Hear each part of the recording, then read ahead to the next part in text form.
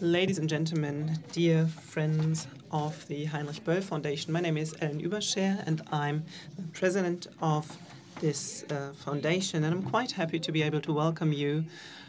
Quo vadis, European Union? Where is the European Union headed now? And we have an annual conference on this topic.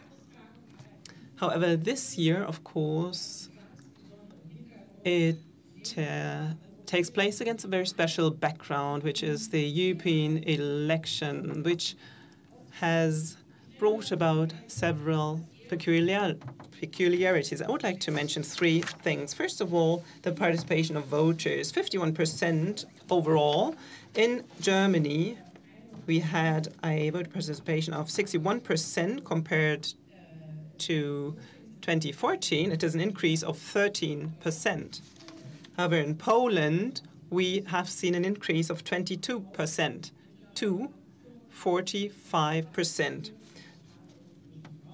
which is quite a high number for Central Europe. In other countries, we have a participation of less than 15%, or an increase to 25% rather. And even in Great Britain, which actually wanted to leave, we have seen an increased participation, 37%, which is the second highest participation of voters in the UK since the accession to the European Union. This means that the democratic legitimization of the European Parliament is better than it ever was. And it's also a sign for the fact that the citizens in the European Union consider the EU as one political sphere of action, and that they want to shape this sphere. So it's even more important now to thoroughly analyze the election results for Germany. And most of you, of course, know the headlines, know the news. In contrast to earlier developments, we've seen a process where the effects of the European election results have a major impact on the domestic policy. And of course, it would entice many people to analyze, for example, also the resignation of Andrea Nahles, but it would be wrong to stop with the analysis of the European election results from a European point of view. And this would include a risk which Ulrich Beck a few years ago took up in a visionary way, whereas Thomas Mann in 1953 warned of a German Europe and who called for Europeanized Germany. Ulrich Beck saw a completely different phenomenon at the peak of the crisis in Greece. He said that that without the political intention, we have seen a Europeanized Germany, which has now entered into a German Europe. And if we, as a green political foundation, make Europe our topic, then we have the clear objective to make the voices of others in the European context heard, and also to strengthen the European Germany and not the German Europe. And finally, we need also to be able to pick up this finality question and to further develop Europe in a progressive way. Our election results analysis is now focused on European perspectives, which hopefully, in this green Berlin, in the double sense of the word, are being heard here. Second issue, the pro-European forces in this political election have been able to maintain their power. This, of course, sounds comforting at first sight. So what many observers would have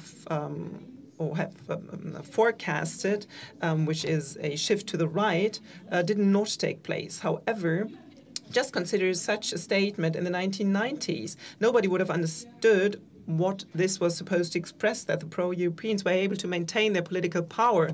I mean, at that point of time, it was just natural. More Europe-skeptic or right-wing movements have increased since they first emerged. When in 2004 a new political group made up of Eurosceptics became part of the European Parliament, at the head of it was Nigel Farage, and nobody took them very seriously. It seemed to be a fringe phenomenon. However, this fringe phenomenon has become bigger and is now a real threat for the European project. And it's very important to see the following. This threat did not emanate from Central or Eastern Europe, but from Western Europe. Of course, an overarching majority of the electorate decided in favor of pro-European parties in 2019. However, the change in the political landscape is a fact. A view to Italy, France, or Hungary shows that we still have to strengthen the pro-European majorities in order to stabilize them. Nothing would be more wrong than now to lay back and to remain idle.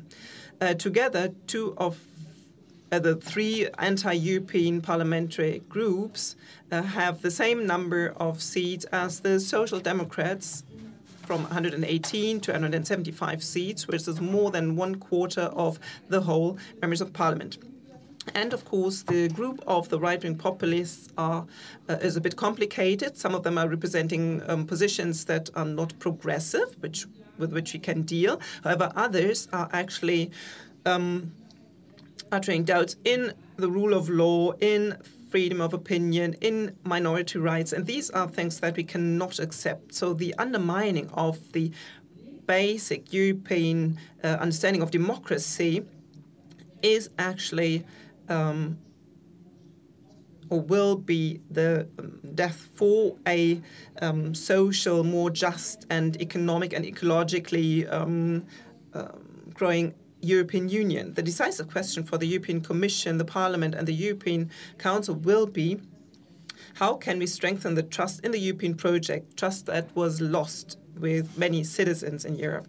The election result also means that the elections are expecting something from the EU. A Polish colleague has therefore proposed that before the first State of the Union speech of the new Commission President, he or she should conduct town hall meetings all over Europe in order to learn what the Europeans are thinking and what's important for them. Third point, the question how we can stabilize and regain trust in the European project is not only a question of the institutions. Throughout Europe as a whole, there's a wave of anti-populist movements which do not accept the status quo and who do not accept the rise of right-wing authoritarian and anti-liberal forces. And this can also be seen in the increase in turnout or in election result for the Greens in Ireland, for example, or Belgium and France, or for Piraty in the Czech Republic, or Wiosna in Poland. They gained 6% right from the outset. So in a politicized and highly polarized country, this is actually a huge success. Last but not least, of course, we have the great result of the German Greens, who were the second, or came second, actually, and in many of the in many regions, they actually ranked first. So the Greens are the original. They deal with a topic that will determine the agenda of the future of the next decade, which is the social question, but also ecology and the transformation while maintaining the liberal order. Europe's anti-populist movement is based on a public which is more strongly networked, so to speak, or intertwined. And the movement Fridays for Future, for example, is a good example for this new European situation for a generation which does not have the feeling that the post-war order is the way they want to see it. They want to see a more ecological, more social, more democratic Europe. Whether Germany will be able to participate in this agenda in a constructive way, the current government will be measured by that. And approximately a year ago, they announced a change for Europe. And Europe is more than the European Parliament, the Council, or the Commission. Europe is comprising of its citizens that are standing up for rule of law, democracy, humanity, no matter whether it's in Warsaw, Bucharest, Vienna, London, or Berlin. What we could see over the past months is a European civil society which is discussing about European domestic politics. Europe has, for many people, become a natural framework for political and social debates. And even though those who are participating do not agree, the value of this debate is immeasurable. It's extremely high, because without these debates, there will not be a political process. And this is a success for all Europeans. And for us here now, we would like to continue with this debate. We want to create a space for a debate. We have different experts from different European countries that we invited. We will continue tomorrow in our expert discussions from civil society organizations who are championing an open and democratic Europe. And today we will focus on the following question.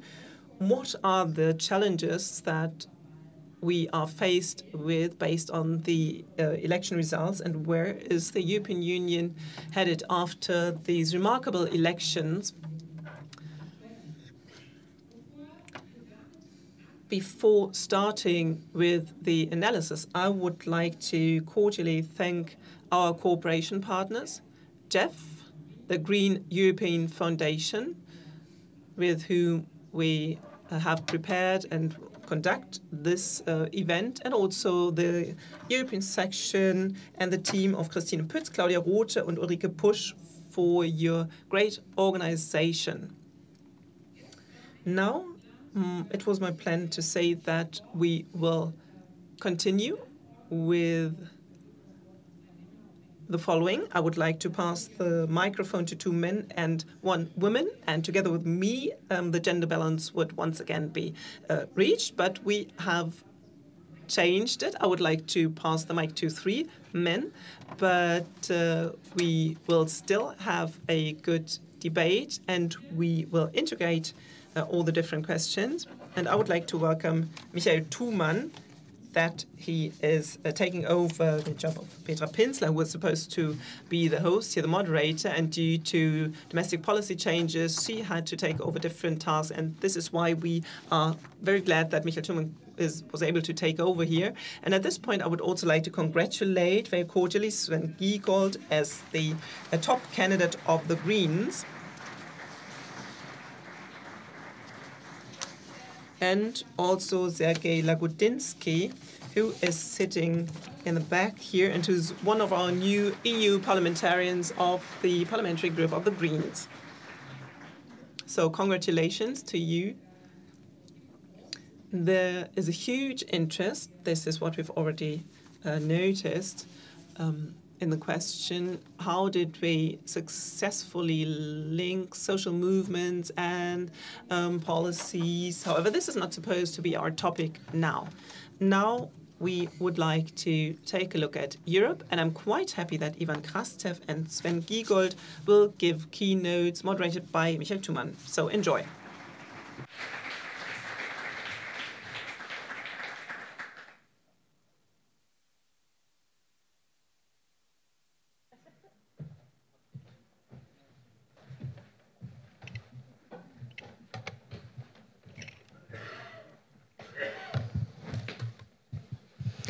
Ja, ganz herzlichen Thank you very much, Ms. Ueberschär. I will try to replace Petra Pinzler from a correspondent for Europe, but unfortunately I cannot be the second woman in this group here, and I'm not going to try. So the European elections or before the European elections, many people had fears. And what I think was very interesting about the result is that it was not explicit. On the one hand, it was very European, it was very diverse, and this is a good thing. All the major forecasts that there will be a right-wing shift did not happen, but we can neither say that there was no shift at all, because in Great Britain, Hungary and Italy we have seen a different picture. On the other hand, we see the rise of liberals, of the Greens, and this is actually contradicting this other trend. However, at a day like today, where many people talk about the resignation of Andrea Nahles, I do not want to contradict myself, of course. The people's parties, the major parties, are they declining? Well, I mean, we can say this for the European elections, because they won more seats in Spain and other countries, and in Greece, the Nea Demokratia, a right-wing party once again gained power. So, of course, many things can be interpreted here, but what is very important to say is, and this is also based on the results, that Europe is faced with far-reaching changes, and that there is a polarization in many areas to a different extent in different regions. And this polarization can be considered negative, but it can also be considered hopeful. It can be considered dystopic, or like a utopia that now translates into our daily lives or into practical side. And we want to talk about all these different aspects on this panel. On the one hand, with Ivan Krastev, who is the chairman of the Center for Liberal Strategies, and most of the time, if he's not in Berlin, and I think just recently we met, he is in Vienna at the Institute for Human Sciences. And to my right, Sven Giegold, the spokesperson of the European Greens and the top candidate for Alliance 90 and the Greens at this European election. So first of all, I'd like to ask Ivan Krastev. You published this renowned book, Democracy Disrupted After Europe, and there you describe a Europe which is a little bit distorting or leading to anxiety. So did you see a confirmation in these European elections, or did the European elections contradict you in some ways?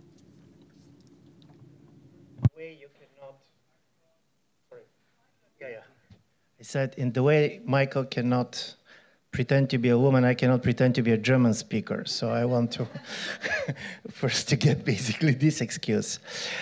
Secondly, on the elections, at least there are four things that I'm taking out of it. Together with Piotr, we have been part of this big survey effort that European Council on Foreign Relations did. And nevertheless, that there was a lot of fears before the elections. One of the interesting stories about these elections was the result was not surprising as a whole. There was surprise for me, fortunately. Poland was not something that I expected. But in general, four things were clear even before the elections. First, that people were taking these elections much more seriously than ever European elections before. People had the feeling that something important is at stake, so the higher turnout was not a surprise. Secondly, which was coming very clearly, was that people want change all over Europe, but it does not mean that they're moving simply to the far right. I do believe here is where some people, like Mr. Bannon, made a mistake. There was a genuine push for change, but people were moving in totally different directions. And of course, the success of the Green Party, I can imagine that being now the foundation of the most popular party, according to the opinion polls, makes a difference. But this was also a result of this way for change. Even Macron, what you don't know from the data is that those who declared that they're going to vote for Macron, majority of them believe that Europe does not work. So strangely enough, this was all parties that want to change something, but in a totally different directions. From this point of view, the populist right and the Greens and some of the East European anti-corruption liberals has three things in common. This is the only two that have a movement structure. What you can see on the street is only Green Fridays or Yellow Jacket weekends.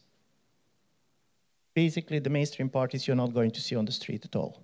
Secondly, both of them want to save life, but while basically the Greens want to save life on Earth, the populist right wants to save their way of life.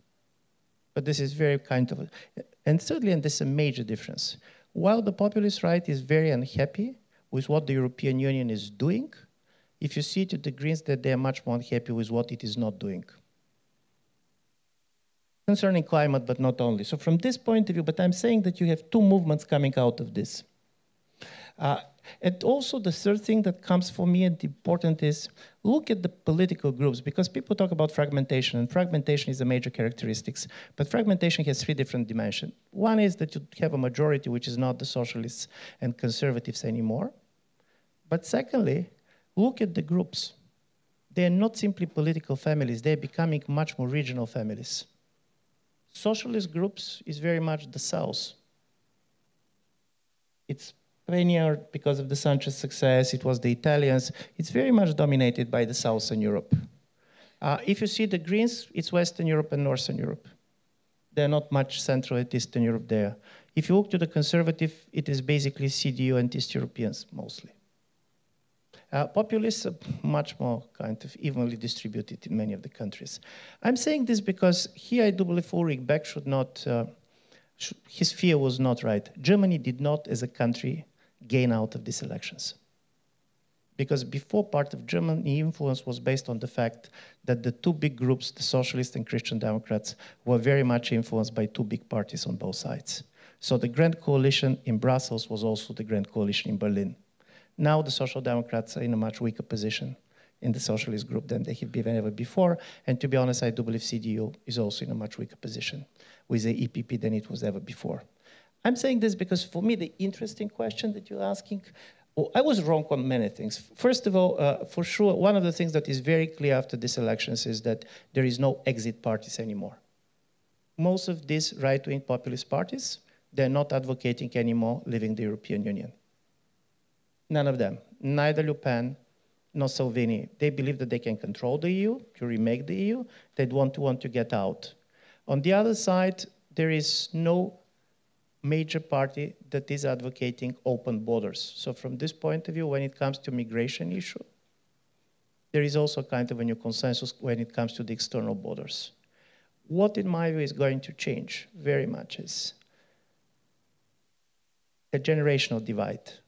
And here, nevertheless, that there is not a green movement on Central and Eastern Europe, probably the East-West divide is less sharp than people expect. Because simply you have the success of some of the liberal anti-corruption parties in Slovakia, in Romania. They were also very much worried about climate, but it was much more political climate. So they were much more trying to clean the elites than... I'm saying this because my last point is about something what in my view is going to affect the European Parliament and elections very much.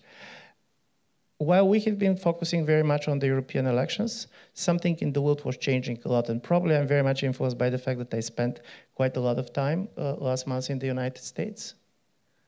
United States and China are in a Cold War. We can like it or dislike it. And this is not a Trump's war against China, this is America's wars against China. And the Democrats are part of it. As a result of it, we are going to see so much major changes in the next 2 or 3 years. Nevertheless, where we stand on this, because this is going to result in a major division of digital world, what the technology companies are talking about when chips start to disagree. So in a certain way, you're going to decide with what kind of a search machine you're going. And Europe is going to be pushed to make choices. And it's not going to be easy to make choices because we believe that we can regulate this world, but in order to regulate it, we assume that it's going to be a common world. And even on the level of the kind of a big technology companies, you're going to have the Chinese world, you're going to have an American world, and Europe is going to enter this world without a big technology champions of its own. So in my view, this is going to so much shape the debate. And now when we're talking about the European elections that we have been so much focused, this is, in my view, something that is going to be critical. And concerning the populists, they didn't do badly. I know that people don't like this, but imagine the following. On the previous elections, they have a lot of votes. But it was a protest vote. It was an isolated phenomenon. They did not control any significant country. This is not true anymore. They're going to cooperate much more, which was said before. Secondly, they control 2 countries, and Polish success was also difficult because it's one thing to elect a populist government. It's totally different to re-elect it. Hungary is a different case. I don't believe that it's a free competitive politics in Hungary. I don't believe that it's easy for any opposition to win there. But Poland is like the United States. It's a divided society. It was a major effort also on the side of the opposition. And the third is Italy. If Salvini is going to get the upper hand in Italy, you're going to end up with one of the founding members of the European Union, big country with the big economy, with the major financial story. So, which means that this type of members of European Parliament coming from the populist right, they're going to have support among governments. So this is not simply going to be an opposition in the parliament, but they're going to have a government on the council on their side, and I do believe it's going to make the work of the pro-European majority much more difficult than it is. So let's stop here. Ganz herzlichen Dank, Ivan Krastev. Thank you, Ivan Krastev. Sven Giegold, Ivan has just pointed out the strength of right-wing populists in some countries, among them in central countries of the EU. He also pointed out that Germany, as a result of the end of the long coalition in the EP, might lose in influence. On the other hand, the success of the Greens is something that has an impact of Germany and also at the European level. So my question, does this not fulfill a dream for which many people worked for? Well, first, I came here at short notice, and I'm very pleased to be here. I really like the motto to be pessimistic in one's thinking and optimistic in one's acting. And with Professor Krasnik, I wanted to get to know somebody who takes the first part seriously, and he didn't completely disappoint me, though he also pointed out some positive elements I would also have highlighted. Let me take up the introduction of Ellen Ueberschär. She pointed out the new relationship of power. And when you look at the European Parliament after the elections, it is not so new. The bottom line is that the extreme to populist right won 20 seats, the extreme left lost 13, and the pro-Europeans lost 11. Given 751 seats, it was not a fateful election, at least not as to its result. Perhaps the mobilization has helped to get out of it, but I think it's more a status quo election with regard to the result. The big change is the composition of the different blocs. Here we have seen change. Let's start with the extreme left. There is a trend that those with extreme anti-European position, they won. With weaker position, they lost. Then the composition of countries has changed somewhat. But now we hardly have any Tories, but more representatives of the Brexit Party. Unfortunately, we also have a few more from Germany in the extreme right. But the big change is actually that the Grand Coalition has no longer a majority. So here we must not only highlight our election success, but also the one of the Liberals. And what you said does not really concern the Liberals, that there is a division between different regions. They are more or less equally distributed, but they differ a lot. Liberals from different countries are very different. Right-wing liberal to left-wing liberals, we find all of them. And this is also reflected by the fact that in the negotiations, some want Verhofstadt to get a top post, and well, then they have a special parliament president, and 1/3 doesn't know what they want. What is decisive now is that what was normal in the legislative process, that all Europeans reasonably talk to each other, now they have to do it. So far, not a lot has happened on this level, but generally speaking, I can say the voters' participation was up. The result was more pro-European and also more pro-climate protection. So there is not a lot of room for a lot of pessimism. And I'm also pleased to see that pro-European movements in several Eastern European countries had a major impact.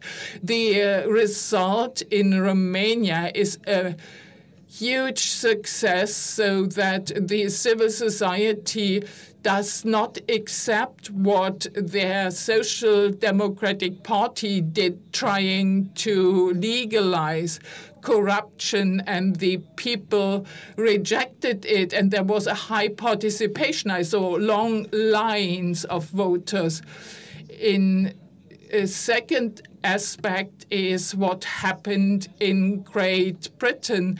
Nigel Farage's Brexit party turned out to be the strongest party, but looking at the others who won votes, it shows that there are also people who turn their back on Brexit.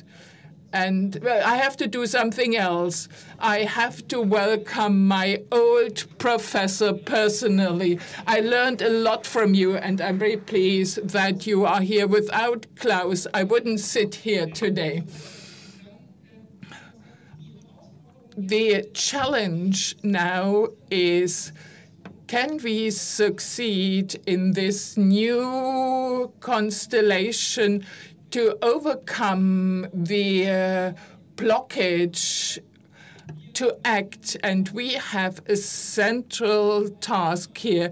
We cannot say that it has only been a climate election, and my experience is different. I was always applauded most if I didn't just speak about climate protection, diversity of species.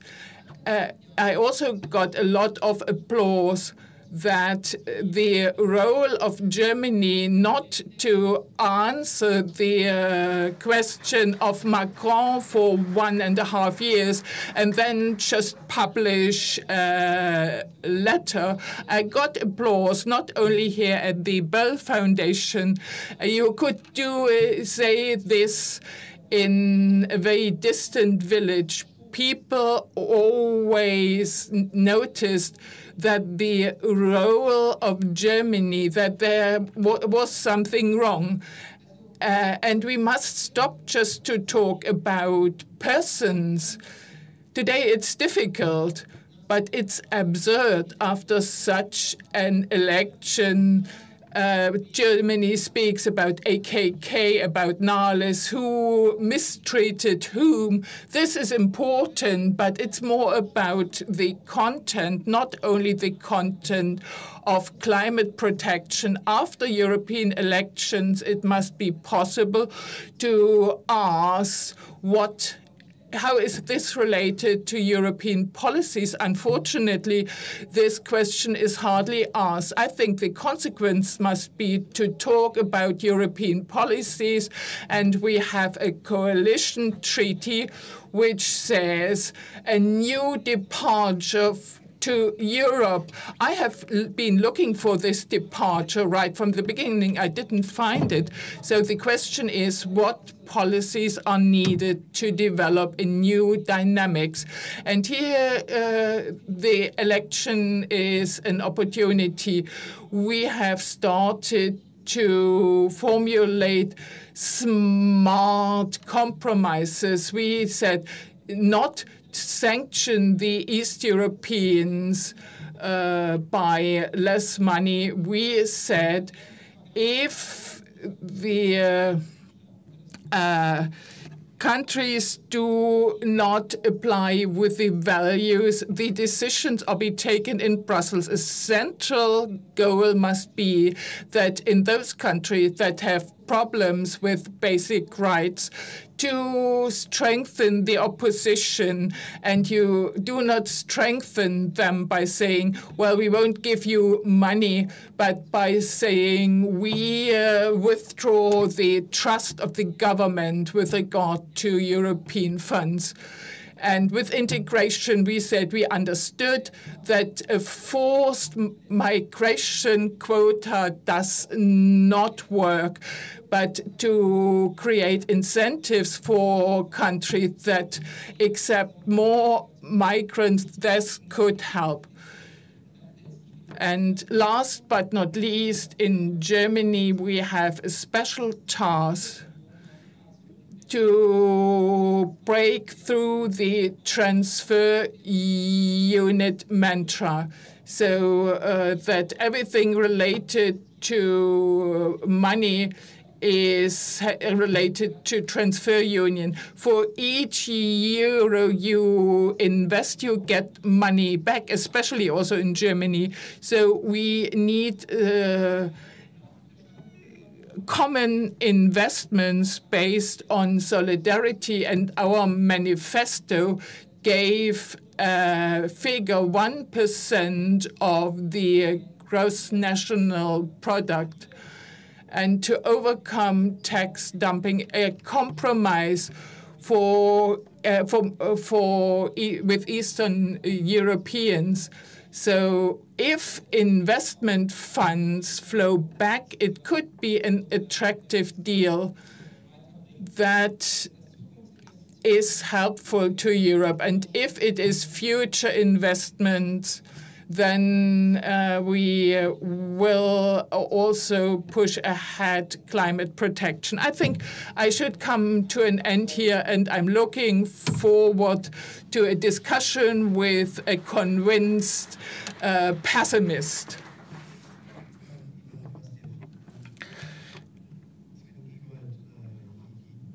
Talked about the new balance of power in the European Parliament.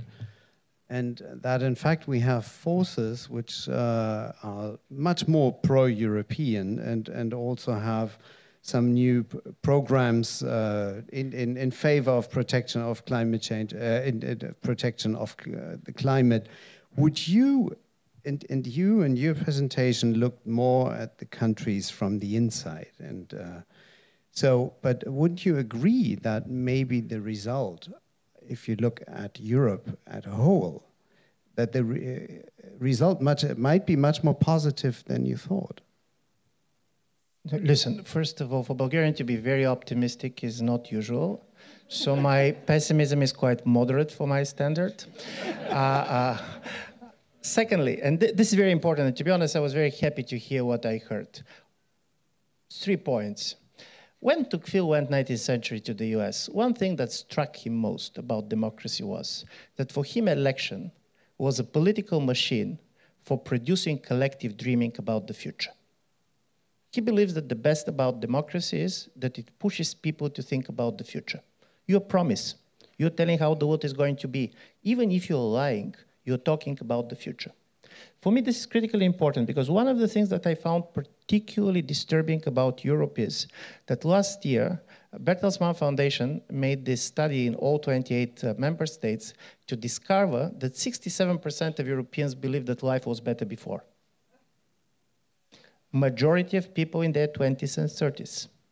77% of the Italians. I'm saying this because if you believe that future is something that you should fear, you're lost. You're lost.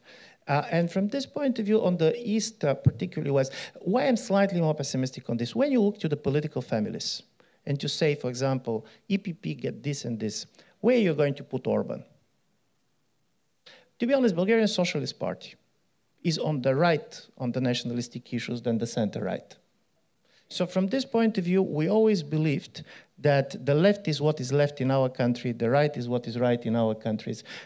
Romanian Social Democrats, how pro-European exactly they are. We're going to put them in a certain way, their position is much more going to be shaped by the fear of their leaders to end up in jail than in any type of an ideology. So from this point of view, the fragmentation is going within the political families, but also within the parties. Particularly when we talk about the traditional parties. It's much more, this is why I do believe it's going to be much more fragmented. But where I do believe you're absolutely right, and this is, to be honest, where my hope comes from. European Union cannot change if Germany is not going to change. It's not simply not answering Macron, but Germany is the biggest country. It's not only about economic size.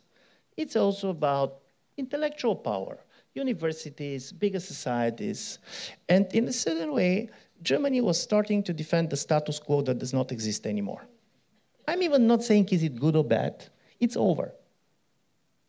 And from this point of view, if the success of the Green Party, from my point of view, the biggest impact is exactly what is sending as a message to the German society, that there should be changes. For example, East-West divide. The biggest problem in the East-West divide is not going to be about migration from outside Europe. As I said, there is kind of a general policy. They're going to be different language. They're going to be people like Salvini and Orban, which is going to talk about bullshit. But at the end of the day, the biggest problem is going to be about internal Schengen freedom movement. Because what ECFR survey showed was that for East European societies, fear of your own people living is becoming bigger than the fear of foreigners coming. Let's give you the Romanian data.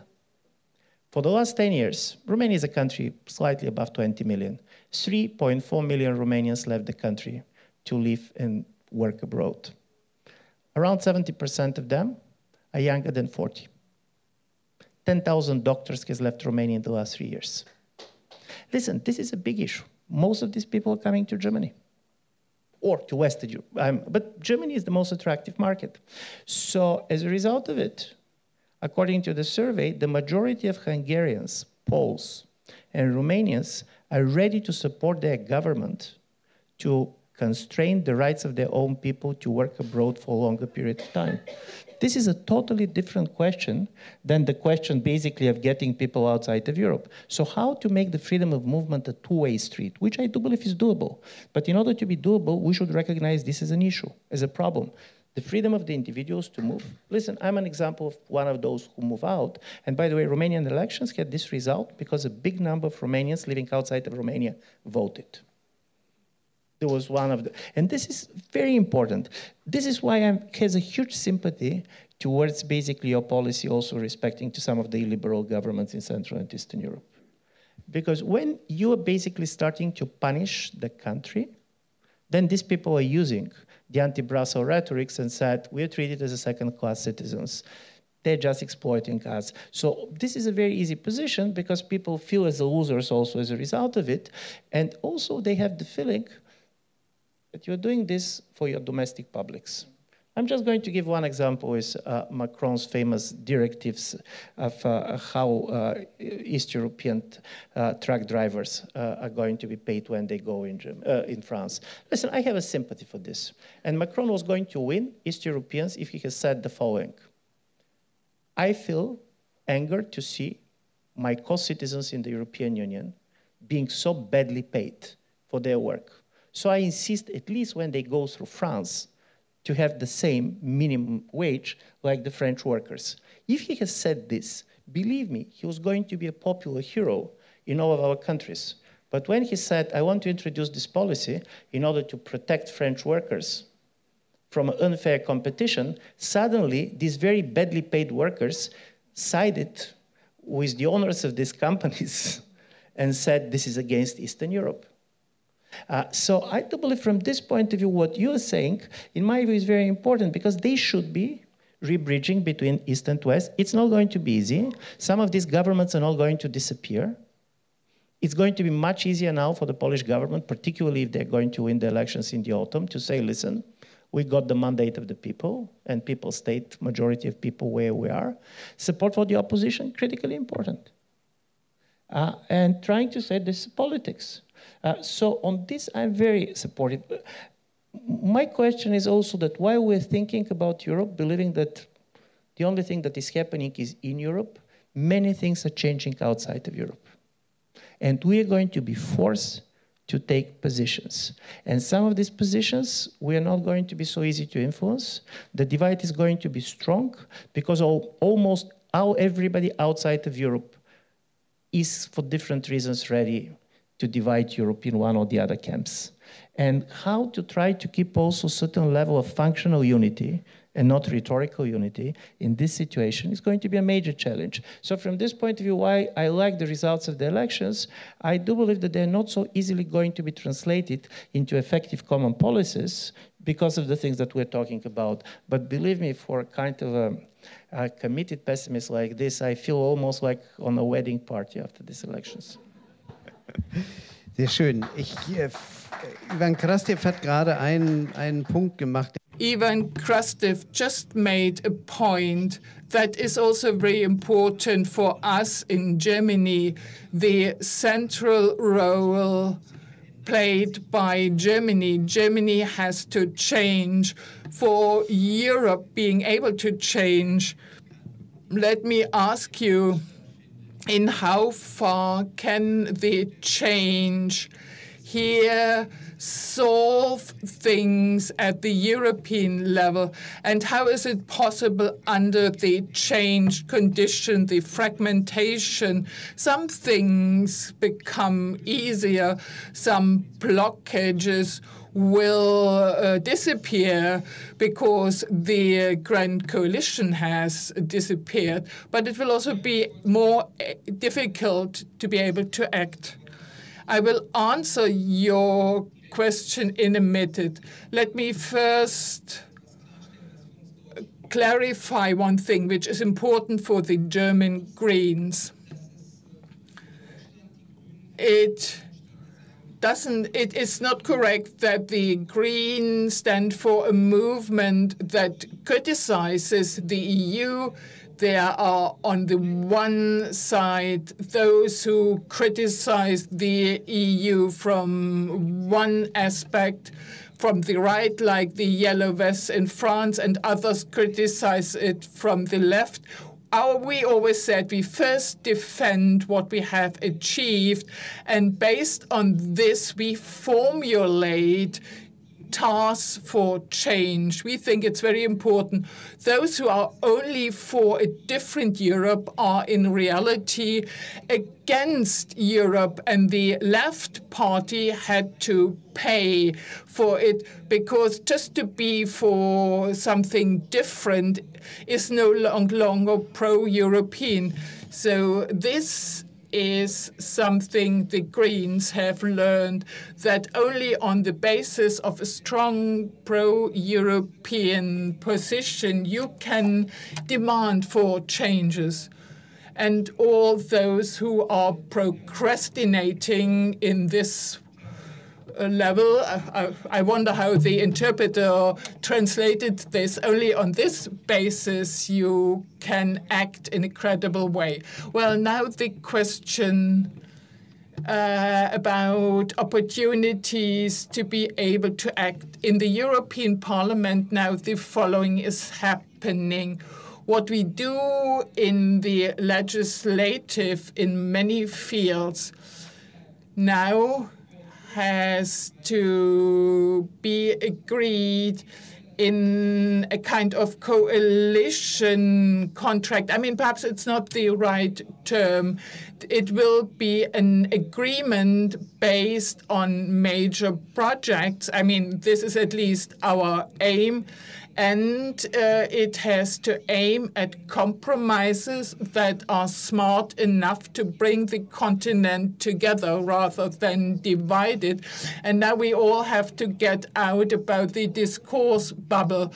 And the example you mentioned about the lorry drivers is just to find a smart solution.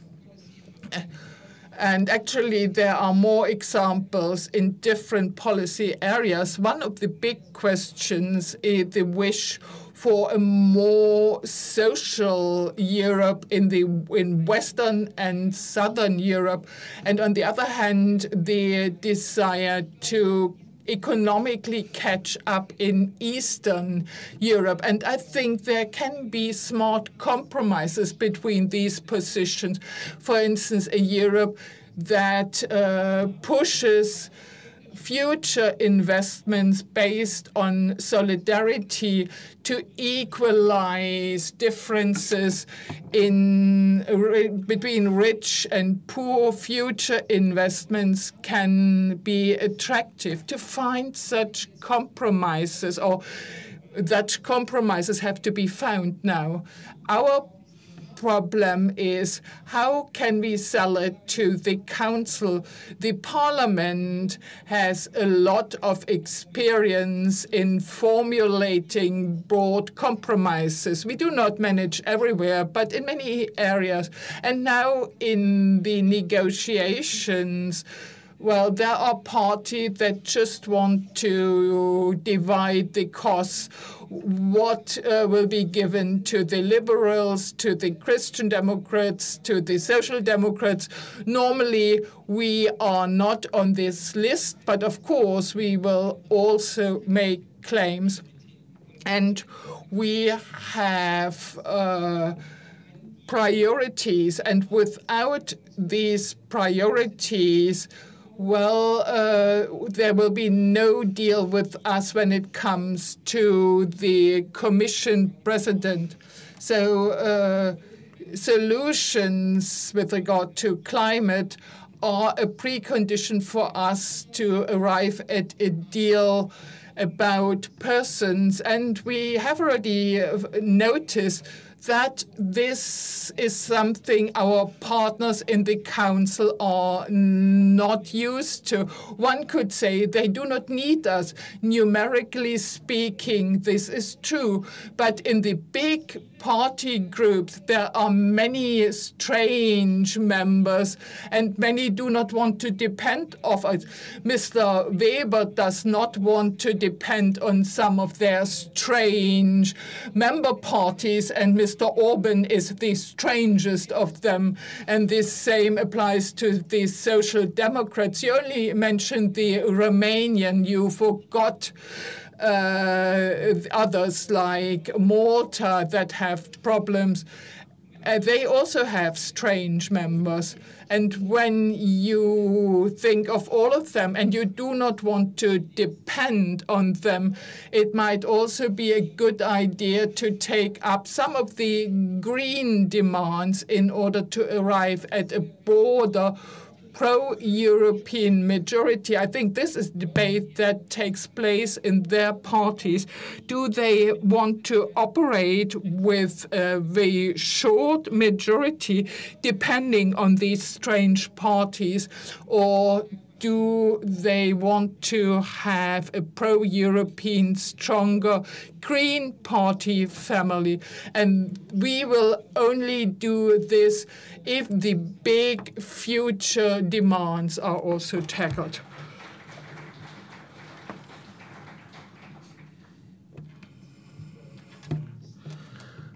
The compromise culture. So you emphasize polarization, but I would like to ask you this question once more about the compromise culture.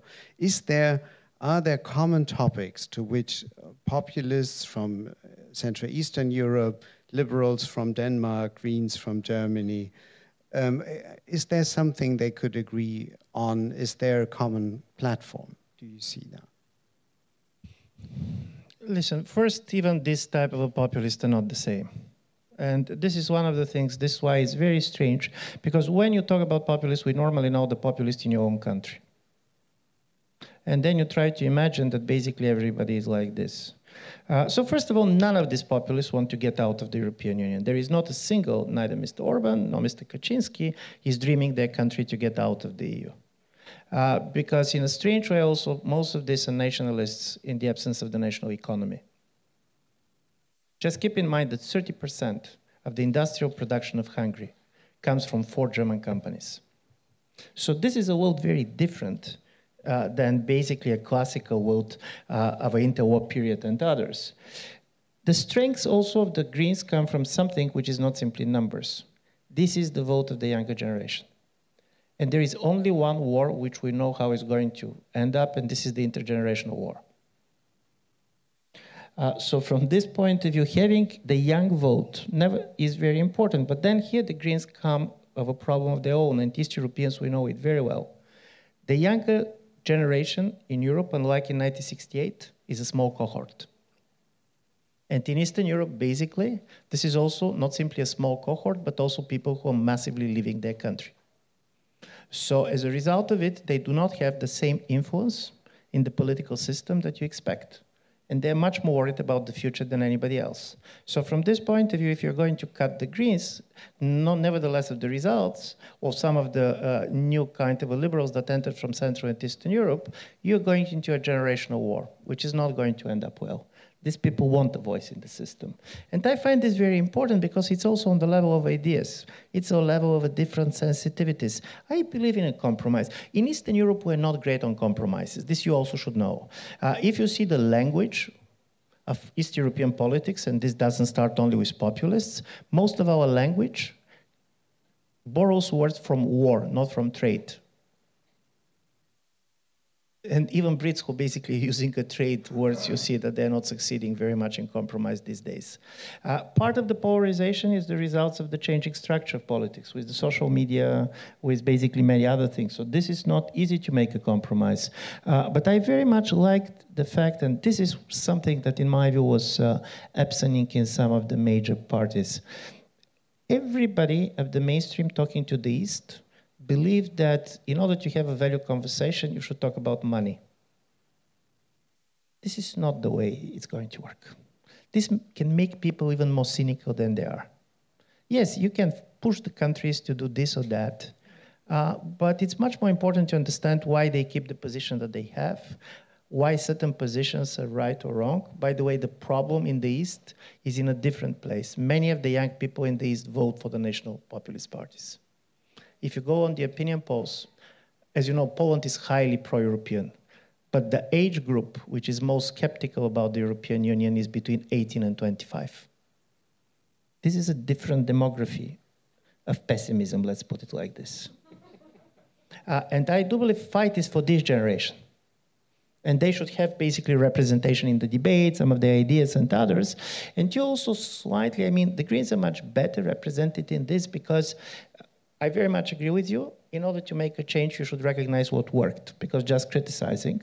But on the other side, you are less in a position to defend everything as your legacy, which the major parties are, because this was basically Europe run by the 2 big families. For me, this is interesting, because everybody is going to watch Germany very much. Paradoxically, Macron lost the elections, but symbolically ended with much more influence, first because he came with the initiative, but secondly, everybody expected him to be crushed. And the very fact that he survived and Marine Le Pen didn't do as well as many expected makes him quite influential, and the role of the liberals basically in the group. It's not the case, for example, with the CDU, CSU here, but this is not a victory that you're dreaming for. You're basically keeping the votes, but you don't keep the political influence that you have as a model. And many are going in the East to expect the answer of the question, how possible, for example, CDU Green coalition is going to look like? What is going to be their position on Europe? What is going to be their response to Macron? What kind of a German, different Germany, which is not obsessed with the black zero, which is not basically behaving as a pension fund? which is afraid basically only what it is going to lose. How this basically Germany is going to look like? Dankeschön. Ja, wir kommen schon langsam ans Ende und ich. Well, we are now coming to the end almost, and I would like to approach Sven Giegold with a question that arose out of our question. So, in fact, there were many differences or contradictions that were actually covered up with money in Europe. And the question is, what can we actually solve with money? And Ivan Krastev has pointed out that not everything can be solved with money. So what can we do?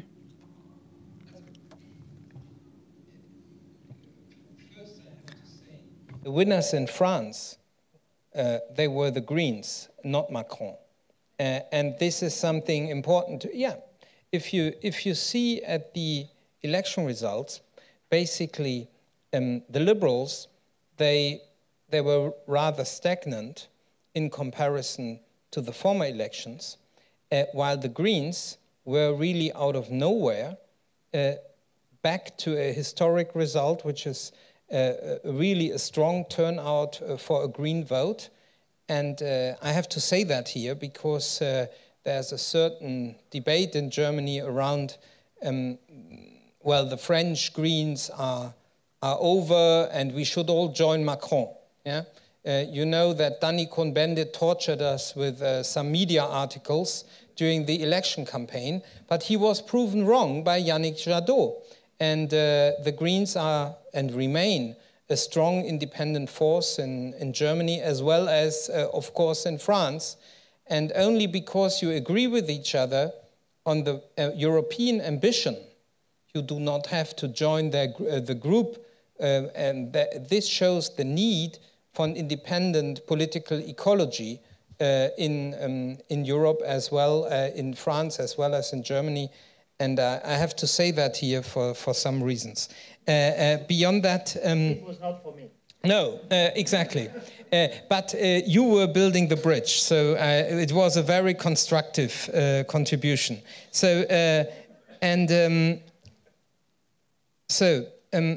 dann zurück zu Ihrer Frage. Well, now I would like to come back to your question in German. The question was, well, now I forgot what I wanted to say. Well, the money and covering up things. Well, yeah, I think that it is very important, next to funding or to money, to build much more strongly a European identity. I think we might have different views here. I'm not thinking of a European identity which replaces a national or regional identity, but a self-confident European identity, like a statement. For years, I've criticized that there's not the European flag at different events, or that the European hymn is not being sung. Well, at an election campaign of the Greens, I did that, and I called for it, I asked for it, because I think that the power of identity should not be left to the right-wing parties. But it is not an identity that considers the national or the regional to be outdated, but a European identity which is as self-confident as the Romanians, for example, fight against the corruption in their country, holding up Romanian and also European flags. So we should be equally self-confident. We should have a European self-confidence and self-image based on the principles that are laid out in the treaties. Of course, we do not always stick to it. We have to point that out as well. But first of all, to say that we are glad about these European principles and values, and also achievements like rule of law, democracy, human rights. We should emphasize this and link this to our own history of identity or identity narrative, and we should strengthen that. And this is actually quite fundamental. If you want to win back the hearts of the people for this Europe, and last sentence, for some of the projects that strengthen identity, of course, we need funding, we need money. For example, one of the most subversive projects is Erasmus for everyone, for example. If every young person would be able to do it, funded by European money, then we had a generation, a new young generation who would marry across the whole continent, and this would lead to a civil society basis which is more European and more far-rooted than we usually see in civil societies. And these kind of projects that strengthen a European identity are a key prerequisite in order to counter the new nationalists in the medium term. Thank you very much. I think we have neither seen the clear dystopic nor the clear positive or utopian